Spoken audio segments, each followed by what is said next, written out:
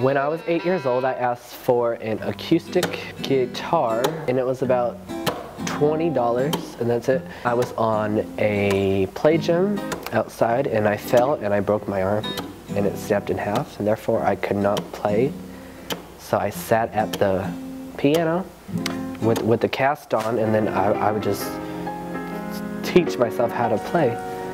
And as soon as the cast came off, because it was on for about 8 weeks or so, I began to just play like I do, and I really do not know how.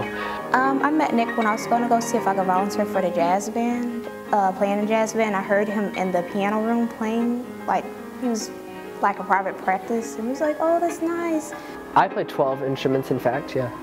So I play piano, organ, vibraphone, xylophone, glockenspiel, marimba, timpani, bass, violin, viola, and cello. And I do sing. I think he's talented. He's excellent. Like, I can play all the different instruments. I struggle with playing the cello and violin.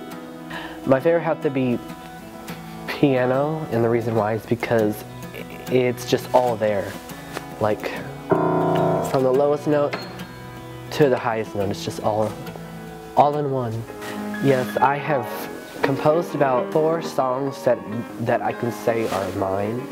It'll just hit me. I was almost awestruck because it was amazing, and to know that he's only been playing for 4 years is incredible. Yeah, I think he's gonna go real far with it. It speaks louder than words. I mean, it's nothing, like, I've never heard a high school student be able to play that way. I don't even think I've heard a college student be able to play as good as he can. I plan to keep writing for the rest of my life.